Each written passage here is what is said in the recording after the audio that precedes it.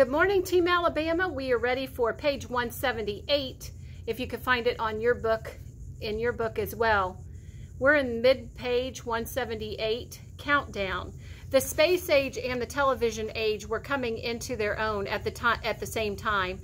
NASA understood that they were making history and that the events taking place should be broadcast to the world and recorded for history.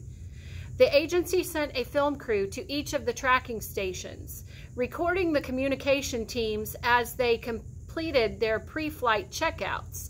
The footage showed the second-by-second drama in mission control as white men in white shirts and black ties faced long desks with communication consoles.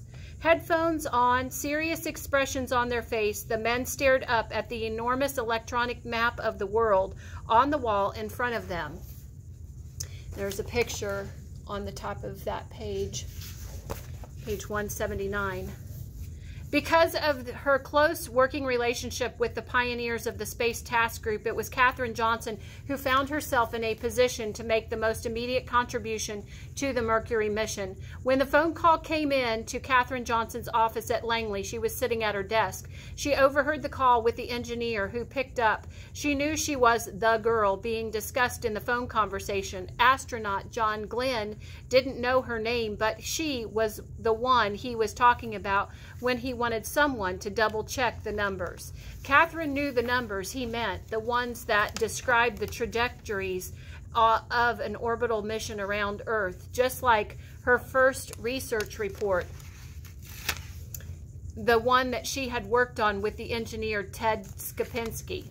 In the final section of the report, Katherine had calculated by hand 2 different sample orbits, plugging numbers into the equation in the report, and then she compared the results to the results from the IBM electronic computer, which had been programmed to calculate the same equations. At the time, it turned out that there was very good agreement between IBM's output and Katherine's calculations.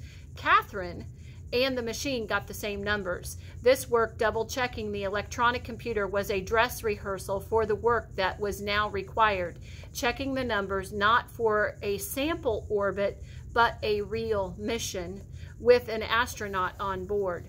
Confidence.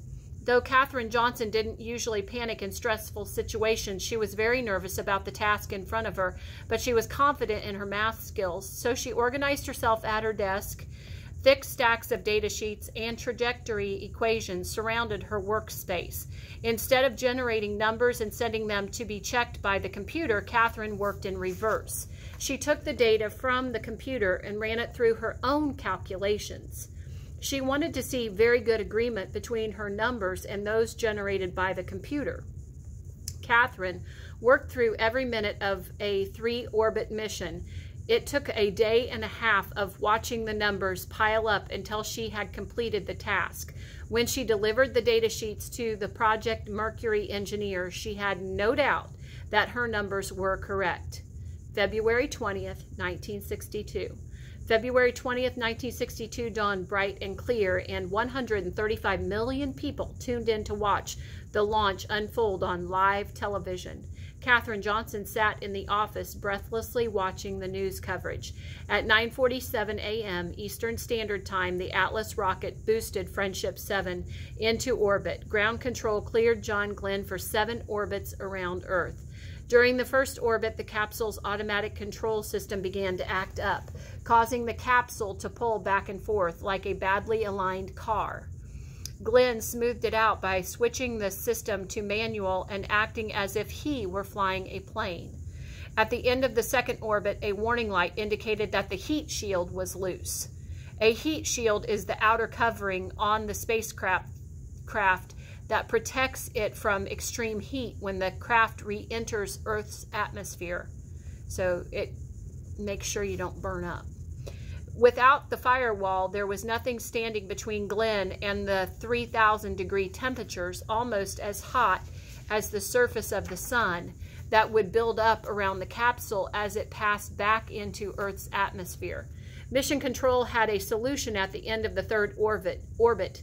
After the retro rockets fired, Glenn was to keep the rocket pack attached to the spacecraft instead of getting rid of it as was standard procedure. The NASA engineers hoped that the rocket would keep the loose heat shield in place. At 4 hours and 33 minutes into the flight, the rockets fired. John Glenn adjusted the capsule to the correct position and waited. The spaceship slowed down and pulled out of its orbit, heading down, and at that point, the most dangerous part of the re-entry, the signals flickered and then went silent. There was no signal from Friendship 7. The engineers tried to figure out what had gone wrong, but there was nothing Mission Control could do. Silence. 1 minute passed. What are they thinking?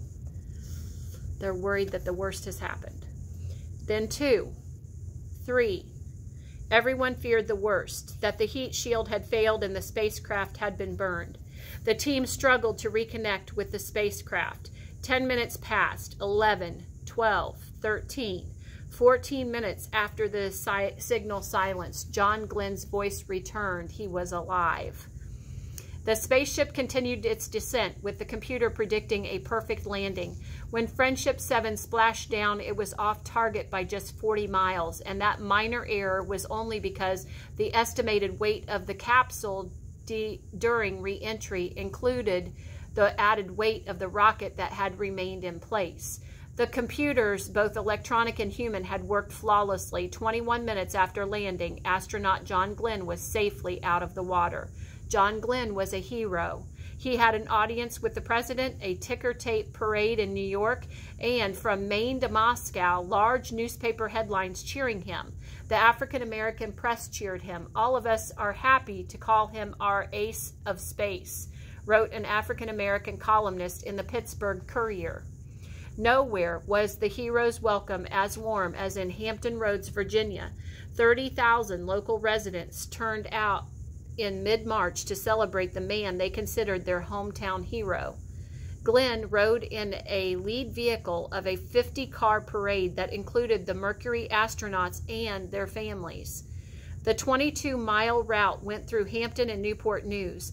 The parade ended at a stadium where Glenn stood behind a podium with a sign reading, Spacetown, USA. The city of Hampton changed its official seal to depict a crab holding a Mercury capsule in its claw, and it adopted the motto, E Praeteritus Futura, out of the past, the future.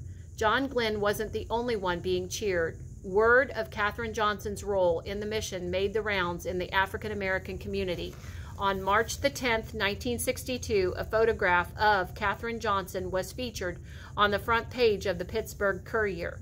The caption read, "Her name, in case you haven't already guessed it, is Katherine Johnson, mother, wife, career woman."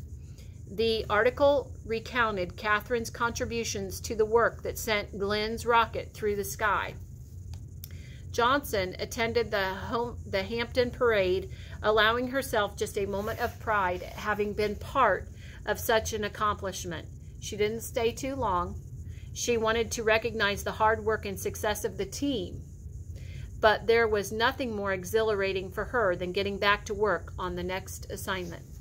Okay, Team Alabama, we are going to stop there for today. Please write a few more facts if you need them to get to your 50.